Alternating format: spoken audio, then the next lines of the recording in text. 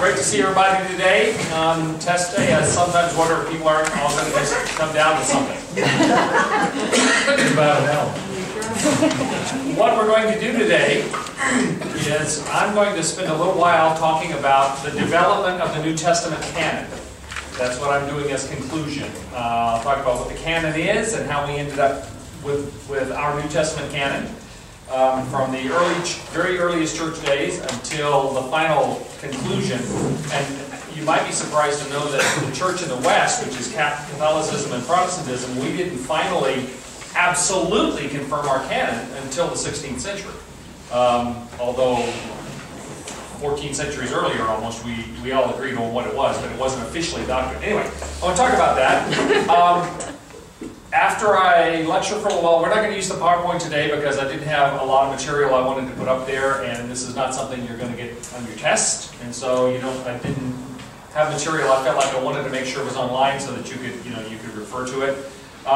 Once I have lectured for a while, and I doubt that it'll even be an hour on the New Testament canon, we will proceed with the test. I'll give you some instructions and reassurances and whatnot before we actually start taking the test. How many of you over here are not going to be taking the test today?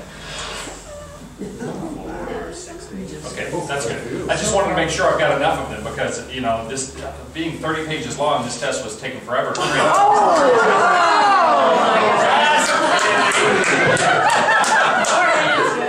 hands went up there.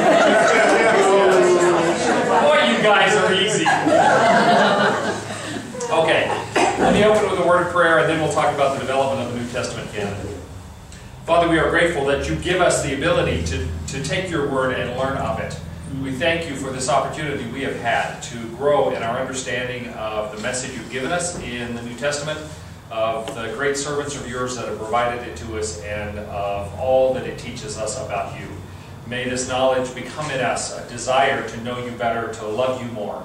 May we become closer and closer to you all the time because of it. We put ourselves in your care now. Ask for blessing as we learn this last lesson, New Testament survey, and then also as we take the exam. We put ourselves in your care knowing that you love us more than we even love ourselves. In Jesus' name we pray. Amen. Okay. Let us talk about the development of the New Testament canon. Are we on? Okay. We have been the whole time? Okay. The canon of the New Testament, and canon is C-A-N-O-N. It is from the Greek word kanon, which was a measuring stick, literally a yardstick, although they didn't have yards. It was a stick that was rigid enough that it wouldn't bend, and it was marked off. And so canon came to mean, from that original measuring stick, it came to mean anything that is used to set a firm standard. Okay, the firm standard being certain lengths. And so the canon of Scripture are the books that we believe were divinely inspired. Not just somebody made this up. There's been a lot of that too, we'll talk about. But that were divinely inspired so that they can become the standard by which we came to faith and then evaluated our lives. So that's why the word canon, the yardstick of our lives, is the word that we use to apply to the Bible. Now, with regard to the 27 books that we have in our New Testament, the New Testament canon, those 27 books some of them were disputed for a period of time. I'm going to talk about some of the fallacies that you hear from the Da Vinci Code. If you were in church on Sunday, you heard me preach about the Da Vinci Code, at least if you were in the English language service. I preach a different sermon in the Spanish service when I do that. We'll talk about that a little bit. The biblical canon has been debated, but much earlier than most people think, there was almost universal agreement about what it should be, even though the final declaration, that is official church dogma declaration, of what had already been decided many centuries before, was determined by the Catholic Church at the Council of Trent in the 16th century. And the determination, with the exception of the Apocrypha, was the same books that the Protestants had already accepted. The Eastern Church, that is the Orthodox Church, Eastern Orthodoxy, the other Eastern Coptic churches, they had agreed on what they thought the Bible was by 692, like 1,000 years earlier, at the Second Council of Trulad. talk about that a little bit, but I just wanted to establish that what we mean by canon is the divinely inspired books that God has given us through human writers, but still given to us by God, that are our measuring stick, our standard for what it means to be Christians and then how we're supposed to live our lives. So let's talk a little bit about that. In terms of periods in the church, the first real historical period of the church is the period called early Christianity. It is really from AD 30, right about the time of Jesus' death, to 325. That almost 300-year period, 295 years, was the period before the first ecumenical council of the church, the Council of Nicaea. So that's usually referred to as early Christianity. Now we can break that down a little bit further, which I'm going to do right now, in terms of when various major events happened in coming to the canon of the Scripture. But I will tell you, next term, starting in the second week in April, one of the classes we are going to have is Church History 1, where we will look at, from the time of Christ, and the Apostolic Age, as it's called, when the Apostles were still alive, up until pre-Reformation, right before the Reformation occurred in the 1500s. Okay, so we're going to look at almost 1,500 years worth of history. I'd love to be able to break that up into like 6 classes, but unfortunately, you're not going to be around here for 5 years of courses. People who want to get a degree, I think we can reasonably do that and get everything in 2 years, which is fairly standard for a master's degree in the States. So, that early Christianity period from circa AD 30, about the time of Jesus' death, to AD 325, we can look at that even broken up in a couple of different places. The first really key period with regard to Scripture was the first 100 years from about, 120 years or so, from AD 30 to about AD 150. You'll remember that the New Testament was written roughly, and this is an outside parameter because it takes into account some differences that even evangelical scholars have, from about AD 40 to about AD 100. About that 60-year range was when the New Testament was written. So when we talk about the first major period for the development of Scripture, we really are talking about AD 50, which is about the earliest time that these writings, Paul's writings or the book of James, when they first started being recognized as being more than just somebody's ideas, so like 10 years after they might have been written, up until about AD 150. About 50 years or so after the last of the New Testament books might have been written, but it took that long for them to really get settled in, so that they were copied, distributed to people. Again, they didn't have email. So it took a while for this stuff to be widely distributed, and then for there to develop a consensus that this was God's Word to us. So that first 100-year period from AD 50 to about AD 150, we have a lot of different documents that were circulating amongst the Christian churches. Now you'll remember that this Christianity was not official then. By AD 50 it was still pretty darn small. And it certainly hadn't been recognized. It was about that time that we started experiencing persecution.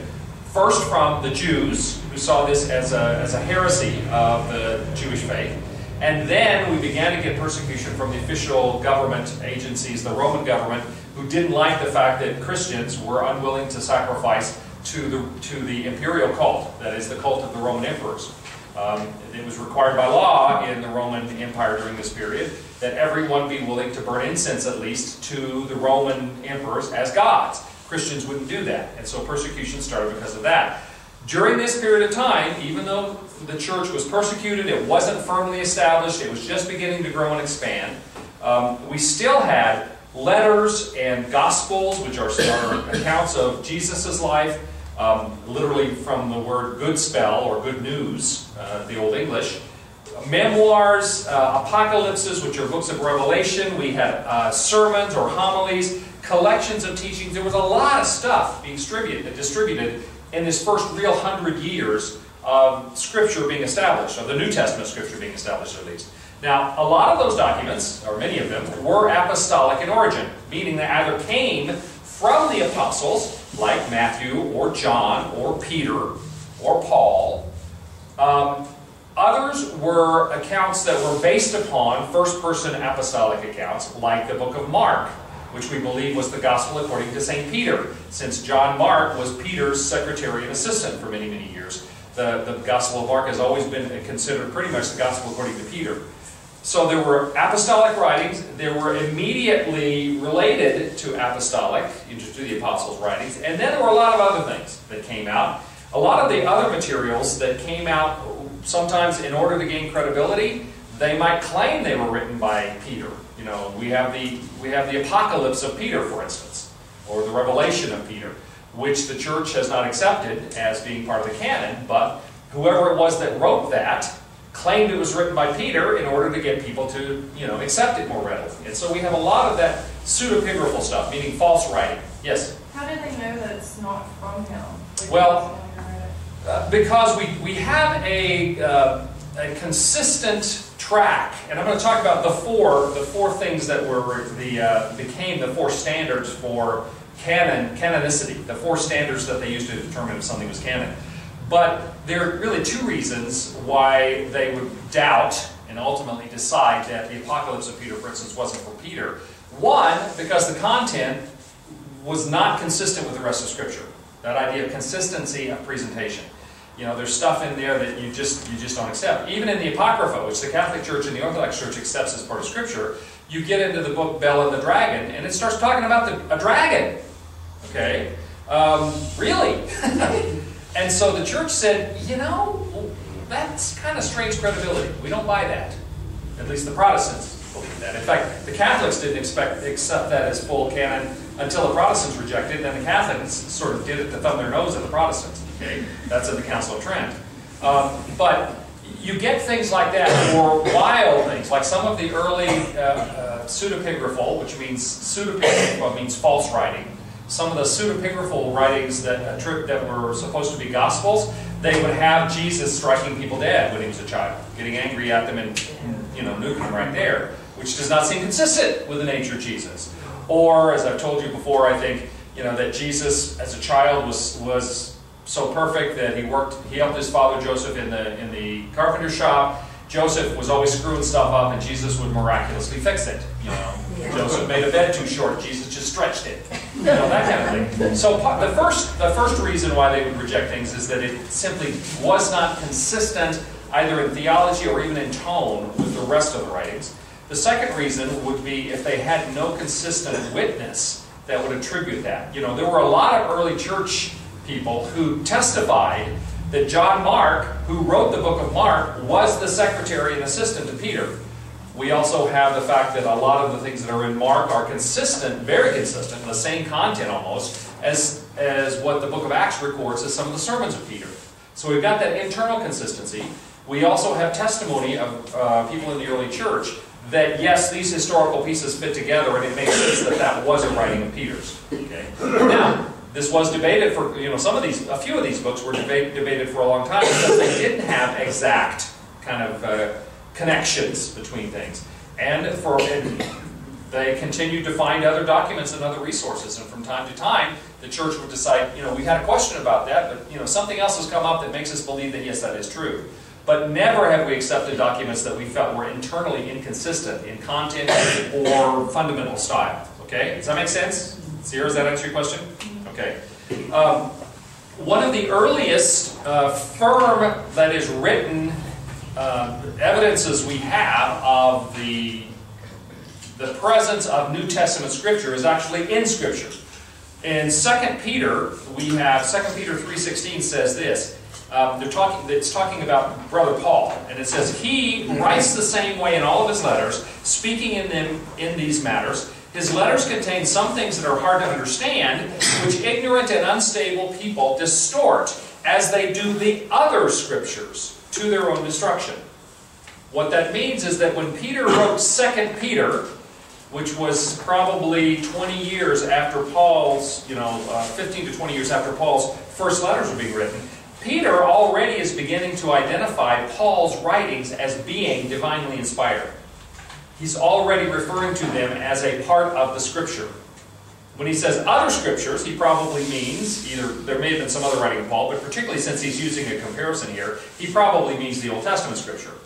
But even within the New Testament, there's an example, that some of the writings of the apostles were already being considered to be Scripture, divinely inspired.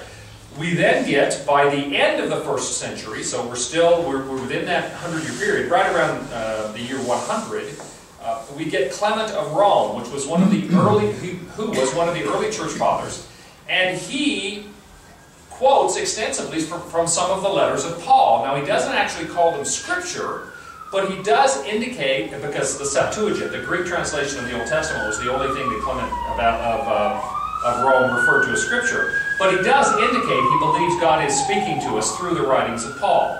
So we know that by AD 100, within 70 years of Jesus' death, within about 50 years of the writing of the earliest of Paul's letters, or James, if it was about the same time, we have an example of the fact that people are beginning to recognize that this was God's message to us. And they're beginning to quote them and collect them. Oddly enough, one of the most important figures in the development of the New Testament canon was one of the worst heretics that ever existed in the church. It's a man named Marcion. Marcion was a bishop from Asia Minor who went to Rome. He lived about 130 to 140, or actually that's when he was writing, that's when he was collecting things. Marcion had very strong views, almost all of which the church has decided is a heresy. In fact, the Catholic Encyclopedia version in 1913, when they really developed that, identified Marcion as probably the greatest threat that Orthodox Christianity, that is true Christianity, ever had. Marcion comes along and he begins to decide for himself which of these writings that are out there should be canon. He begins to collect the letters. For instance, we believe Marcion probably was the first one to try to collect a comprehensive set of all of Paul's letters to the churches. And he also collected various other writings. And the problem is that Marcion had some very strong theological views. He said that the God of the Old Testament, for instance, was a completely different God than the God of the New Testament. And that the reason Jesus came was in order to do away with the wrong ideas that were presented by the God of the Old Testament. So he had some very unorthodox kind of views. He did not like any of the writings that we think of that were available then. He did not think of them as being God's divinely inspired word, except for the writings of Paul. He really liked Paul. Weirdly enough, we've had people since then who accepted everything but Paul. There are people today. There was a minister here in town I know who said he would never preach, he's not here anymore, who said he would never preach from Paul because he didn't like what Paul had to say. That idea of picking and choosing is something we've been doing for a long time. That doesn't make it right. Well, Marcion liked Paul. He did not like any of what we call the general epistles, or the Revelation of John. He did not like the book of Acts at all. The only one of the Gospels he accepted was Luke, but he edited Luke very heavily. He took out any of the miraculous references to Jesus, and he referred to that as the Gospel of the Lord, which was his edited version of the Gospel of Luke. So Marcion, who collected all this stuff, he then declared that the canon, the official inspired books of the New Testament, were the writings of Paul and his version of Luke's Gospel, the Gospel of our Lord. The thing is that since Marcion was really the first one to do that, even though he was declared a heretic, and even though he took real license with like editing the Gospel of Luke and rejecting the others, because he was the first one to collect this stuff, and Marcion was really evangelistic in his beliefs. Marcionism, as it was called, those who became quite prominent. In fact, the church had to officially declare it a heresy because it was gaining a lot of traction. Marcion was he's very politic. He had great public relations. And so people started believing this stuff. The church then had to come along and decide, we got to do something about this. And part of what we have to do is we have to figure out what we believe about what is the divinely inspired books of the New Testament. In fact, Marcion was the first one that called it the New Testament, the Testamentum in Latin.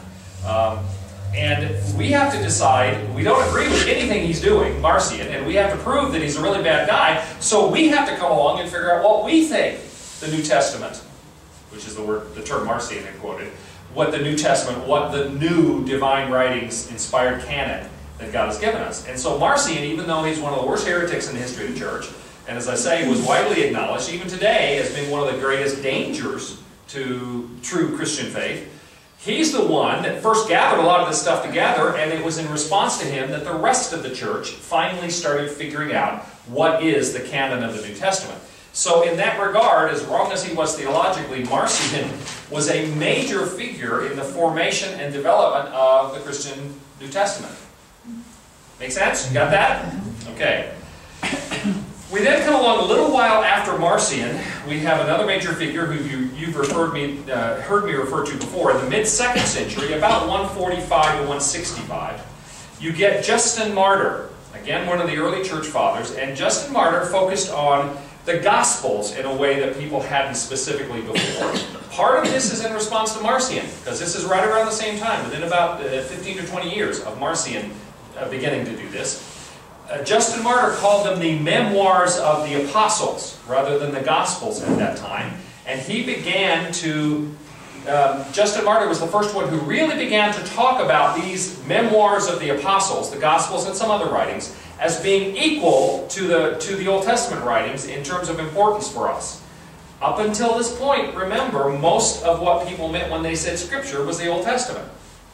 If you read the book of Acts, you read the great sermons in the book of Acts, Stephen, or the sermons of Peter, or Paul, almost always when they're trying to convince people that Jesus is the Messiah, how do they do it? They go to the Old Testament in order to show how Jesus is the fulfillment of the Old Testament. So Justin Martyr comes along, and he begins to make distinct references to these Memoirs of the Apostles. He refers not only to various of the Gospels, but also he quotes extensively from Romans, from 1 Corinthians, from Galatians, Ephesians, Colossians, 2 Thessalonians, and then minor references to Philippians, Titus, and 1 Timothy. It was around the same time that some of these early church fathers began to create a list that they considered to be questionable too. You know, the ones that they thought they couldn't really rely on in terms of them being part of the New Testament canon or defined the particular writing. And this list varied from time to time. They didn't completely reject it, but they said, okay, we got questions about these. It included Revelation. Duh. I mean, you know, we all struggle with Revelation, and they did from the very first. In fact, Revelation was the last book to be accepted as part of the canon. The Eastern Church did not accept it as part of the canon until the 600s. They finally decided, okay, we accept it, but not for till the Council of Trulaw that I mentioned earlier, when they settled on the whole of the canon. And other books that they had questions about were Hebrews. Why might they have had trouble with Hebrews? Those of you who become experts? They don't know who wrote it. Okay? That was one of the big questions they had about that. There was no clear authorship associated with it. They had other difficulties. You'll notice I said that Justin Martyr thought 2 Thessalonians, but not 1 Thessalonians, was a canonical book. Some of them, like 1 Thessalonians, the letters of Peter, people had questions about the authorship. They weren't sure. And then later on, other testimonies arose. Again, they couldn't go online and say, okay, tell me everything you know about 1 and 2 Peter, and have somebody else having written an article about proving that it was. So it took time for some of this stuff to get around, even though there may have been evidence elsewhere that someone testified firsthand. You know, we get examples like the writings of John. Well, Irenaeus, one of the early church fathers I'll mention in a second, was close to Polycarp when Polycarp was an old man. Well, Polycarp, when he was a young man, had known John the Evangelist. And so Polycarp knew what John had written. Polycarp shared that with Irenaeus, and later on, Irenaeus was significantly responsible for making sure that we understood that John wrote the Gospel of John, 1st, 2nd, 3rd John, and the book of Revelation. So, but some of that testimony might not have been known, for instance, in the Greek-speaking East at first. And it took them a while to get that information. Okay? I mentioned Irenaeus. Irenaeus, about 160 or so, Irenaeus starts talking about what he called the tetramorph. Tetra means four. The tetramorph were the four Gospels as canon. Matthew, Mark, Luke, and John. In fact, Irenaeus is the one who most firmly established that there are four Gospels. In fact, Irenaeus goes on at great length arguing that there can be no fewer than four and there can be no more than four. Part of the reason he's emphasizing that is that this was around the time, a little bit later, than Marcion, when Marcion's saying there's only one Gospel that's valid. So Irenaeus makes a big point of saying, no, there's no less than four. So Marcion, there are also the Ebionites and some other people that the church declared to be heretics. They had various other ideas. The Ebionites had one version, an Aramaic version of Matthew that they said was the only gospel. Marcion said only Luke. Irenaeus comes along around 160 and declares there are 4 gospels, no more, no less. And then he goes on in great poetical effort to demonstrate why 4. He says, as there are 4 winds, as there are 4 corners of the earth, as there were 4 beasts in the visions in Ezekiel and in Revelation, there's 4 creatures with 4 faces, and on and on. He comes up with all of these different analogies from nature and from Scripture about why 4 is so important, in order to argue that there had to be 4 Gospels, no more, no less. Okay? Now, that idea of a 4-fold Gospel, even though Irenaeus gets a little crazy in terms of how he defends it, became very quickly the standard. Now, we're right now in the latter part of the 2nd century, between 160 Irenaeus and 200. And everybody is agreeing on these 4 Gospels. All right? Everybody is beginning to agree on some of the other books. Now, I say that because you think back to I'll come to that in a minute. Let me jump back. Around the same time that the 4 Gospels were being proclaimed by Irenaeus, it wasn't a universal belief at that time. Almost exactly at the same time, there's a man named Tatian who was from Assyria. Tatian the Assyrian. He takes the 4 Gospels, Matthew, Mark, Luke, and John, and he combines them into the first harmony of the 4 Gospels. So he takes the 4, all of the details, and he puts them together in one. So the first harmony of the Gospels, you all know that word? A harmony of the Gospels, in our case, most of the time now, it will be a book that has 4 columns. And it will have, whenever, like the story of the woman caught in adultery, if a story existed, or a passage or a statement exists in Matthew, Mark, Luke, or John, they list them together so that you can see which passages are in which Gospels and which aren't. Well, Tatian went the next step, and he actually put them all together in one document, in a way that he thought would give us a seamless kind of flow. That became very popular. That was called the Diatessaron, the first harmony of the Gospels.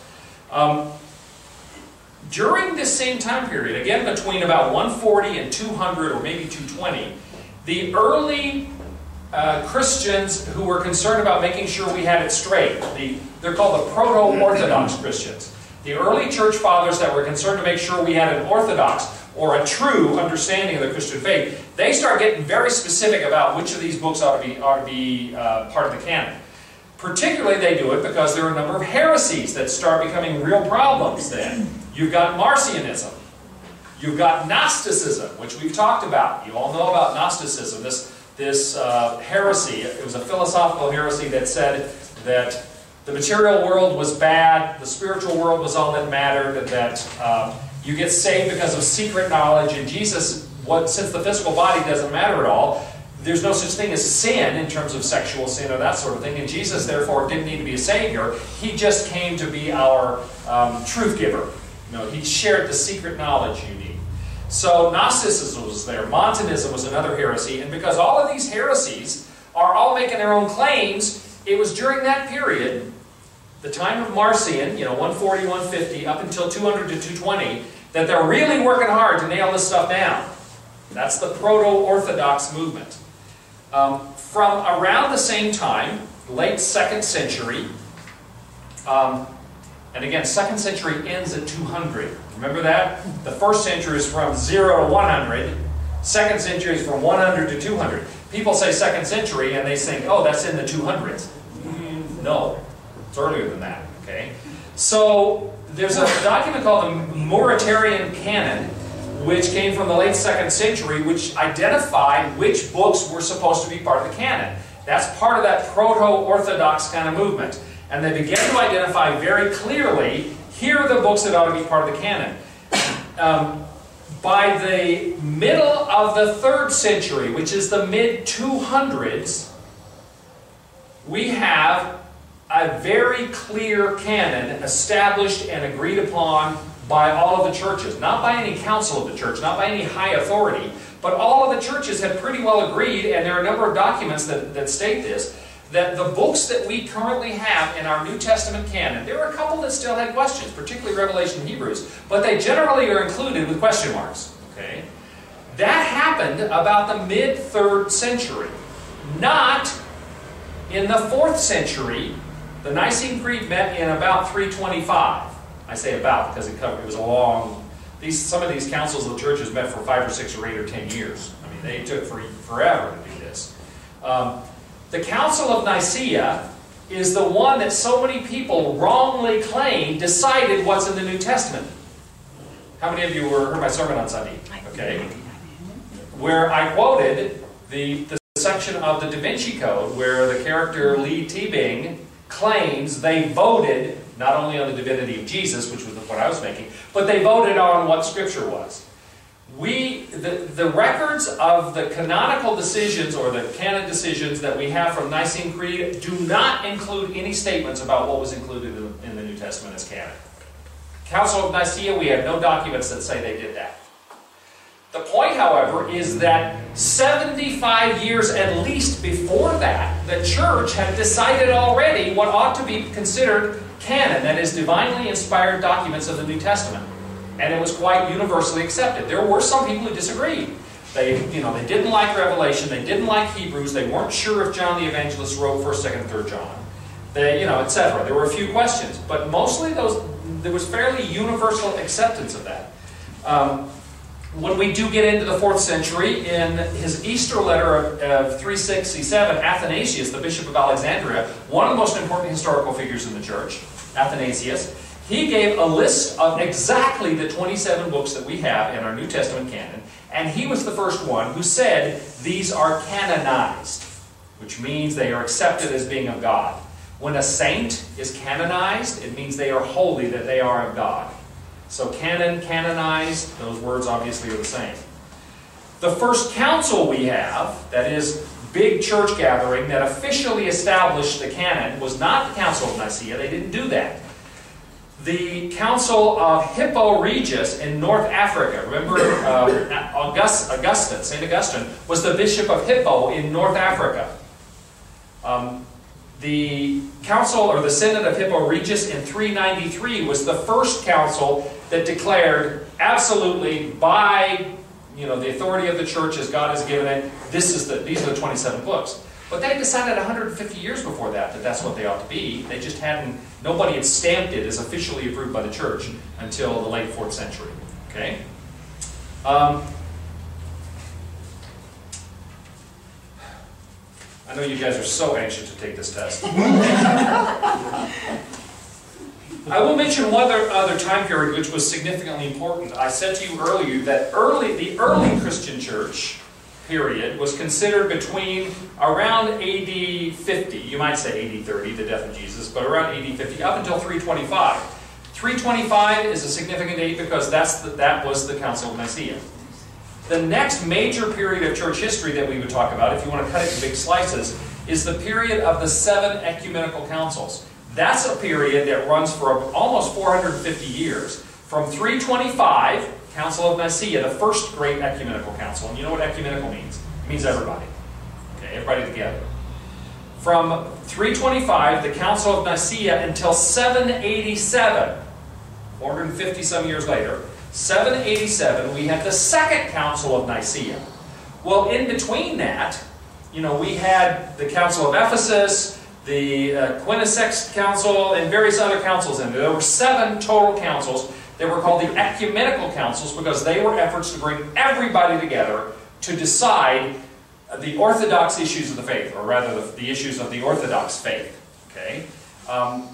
Every one of those councils, from not counting Nicaea, but from there on, from the 400s on, had something to say about affirming the various books that we know of as in the New Testament. Okay? Some of the books that were questioned over a period of time, in addition to Revelation and Hebrews, there have been questions about the book of James, about the book of Jude, the 2nd Epistle of Peter, the 2nd and 3rd John. There have been questions about that. But you need to know that while sometimes there have been questions over those, the church finally came around, because when all the information was gathered, to say, yes, these are canonical, they're consistent with the rest of Scripture, we feel there's sufficient justification historically to know who wrote them. Hebrews being the only exception without the author, and yet the content was such that it kind of overwhelmed the fact, it sufficiently was more significant in terms of content for people to say, even though we don't know for sure who wrote it, we do believe this is God's Word to us.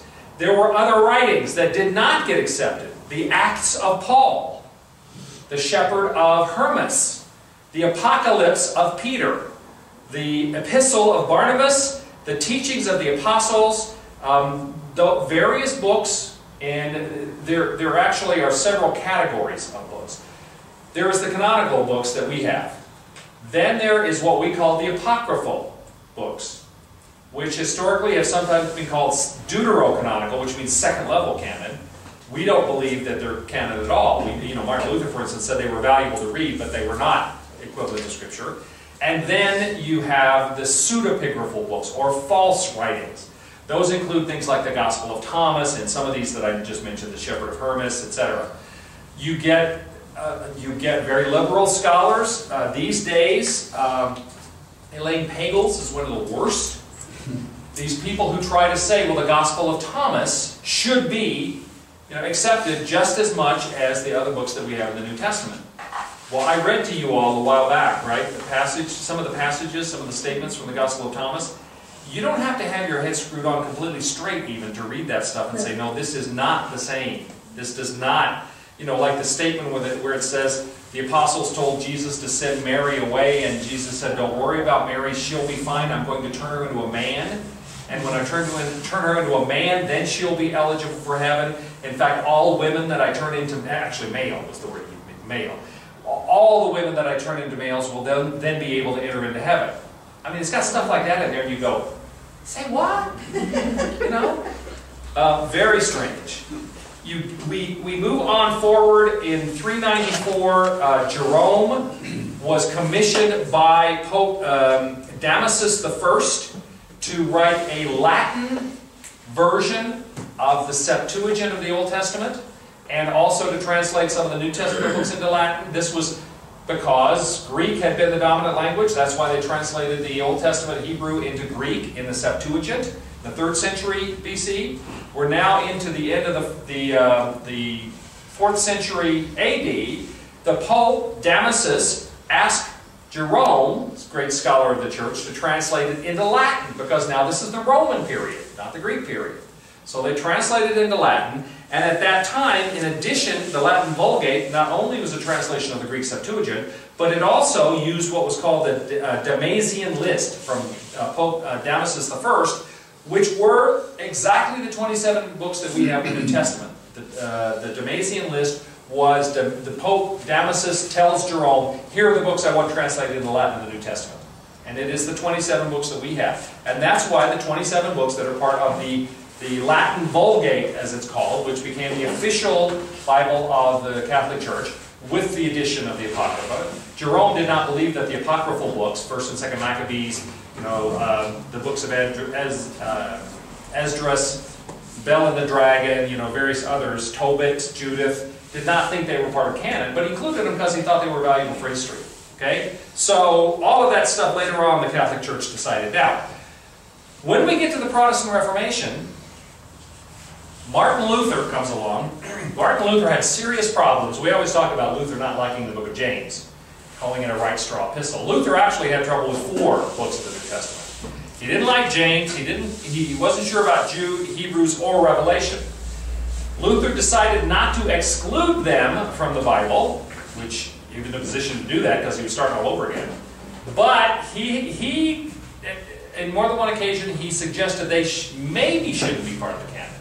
When Luther developed his German language Luther Bible, and as I think I've said in this class before, Luther not only translated, he not only provided the New Testament in the common language of the people, but in doing so, he actually created modern German. His version of the German New Testament really established modern German from Old World German.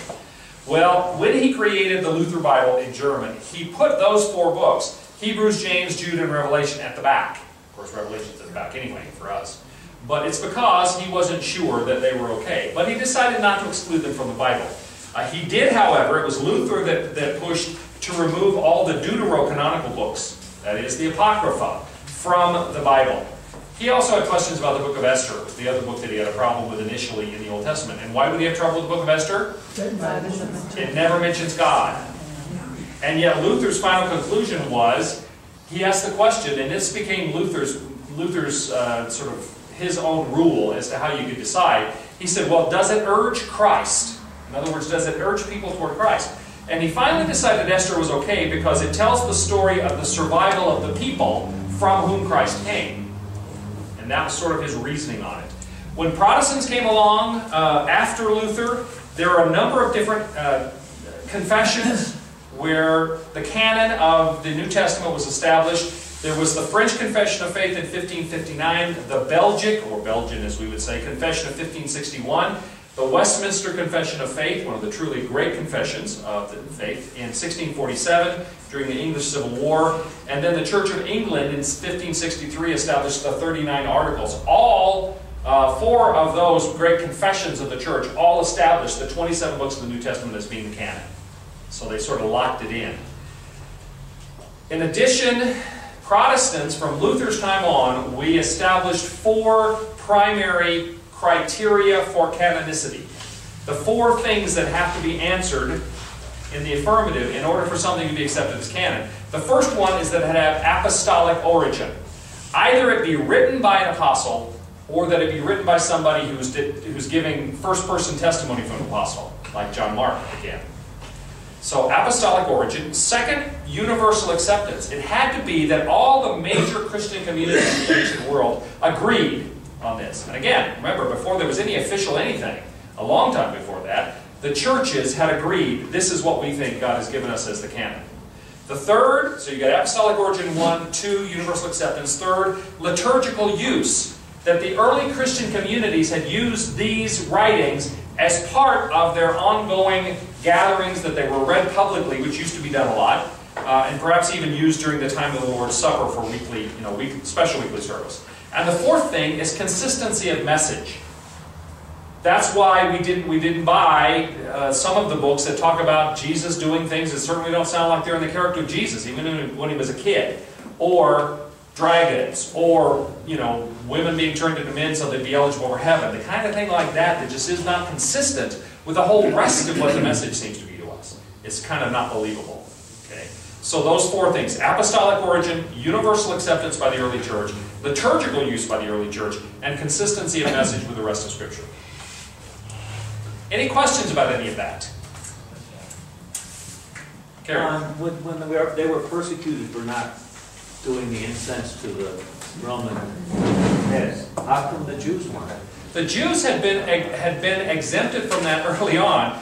The reason being, the Jews were always very valued as a people. When Alexander met the Jewish people at Jerusalem, he was so impressed by them, he just walked by Jerusalem. He didn't destroy them. He thought their book was great, partly because the book said that somebody will come from Greece and defeat the Persians, which he'd already just done, like last week. And he admired their scholarship. The fact that of all the people he'd ever met, every young man, at least every boy, was taught to read. All the children pretty much were taught to read, but they were taught Holy Scripture. They were taught, all of them were educated.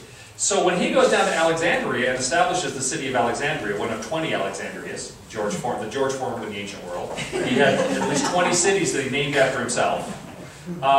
In city of Alexandria, when they wanted somebody to really provide scholarship, they invited Jews to come down from Jerusalem. So that at one point, when Alexandria was the second biggest city in the Roman Empire, a third of the population was Jewish. Well, all of that means that throughout that whole ancient period in the Eastern Mediterranean, from the time of Alexander especially, well up into the Roman times, the Jews provided a very important service as scholars, as academics. They were pretty particular. The Romans, when they first started to enforce, when they took over the whole Eastern Mediterranean, of course they didn't start there, they started in Italy. When they took over the Eastern Mediterranean, they tried to begin to enforce some of these cultic practices. The Jews absolutely refused from day one. And after several years of the Romans first threatening and then actually killing Jews for this, they finally said, look, this stubborn bunch of folk, we're going to wipe them out before they do this, so let's make one exception to this rule. Okay, we'll let the Jews get away with it. Nobody else. It's also true that early on, when they made that exception for the Jews, the imperial cult was not, they were not as adamant about it as they were later. You know, Julius Caesar was the first one after his death in 44 BC that they established that he was divine and that they would recognize him as divine, and then they did the same thing for Caesar Augustus. Later on, some of the later emperors, Nero, for instance, and the worst of all, Domitian insisted that people call him or address him as my Lord and God. And so some of these later ones who were still alive, earlier on, it was only the guys that were dead that they deified. Later on, some of the living ones, like Nero and Domitian, insisted that they be worshipped as gods, and they were so adamant about it that it got much more aggressive. There was a lot less latitude. And in fact, Domitian had himself named censor of the empire. Previously, that had been a position of the government. The censor not only maintained the census, but he also made sure that public morality was maintained. Public morality included worshiping the right things, including the emperor. So, long answer to your question. The Jews had been let off early on when it was not as serious an issue as it was later on for the Christians, during the Christian time, and because they realized that the nature of the Jewish faith was they were not going to worship anything else or anybody else. They were not going to worship the emperors. And so we either kill them all now, which we're not willing to do because they provide a pretty important service, or we make them the only exception. It's probably true that the reason that the Romans were so unwilling to make an exception for the Christians is because they'd already made one exception and they felt like if they made another one, they were going too far. We've already let the Jews off the hook on this imperial worship thing. We're not going to do it again. And so the Christians were not exempted. And you have people like Polycarp, who was a very, very old man, the bishop of Smyrna, who everybody loved, refused to burn incense to the emperor and was crushed to death as a martyr. Even though nobody had anything against him, but he wouldn't do it. Any other questions?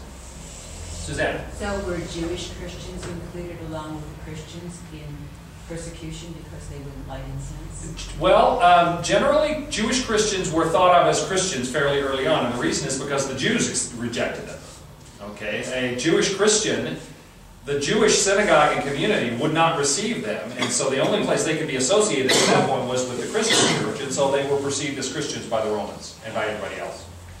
You know, once they declared that they believed Jesus was the Messiah, the other Jews wouldn't have anything to do with him, and so nobody would have recognized them as being part of the Jewish people anymore. All right, anything else? Okay, you've got some sense. I'm going to restart it. Let's see, what should we do now?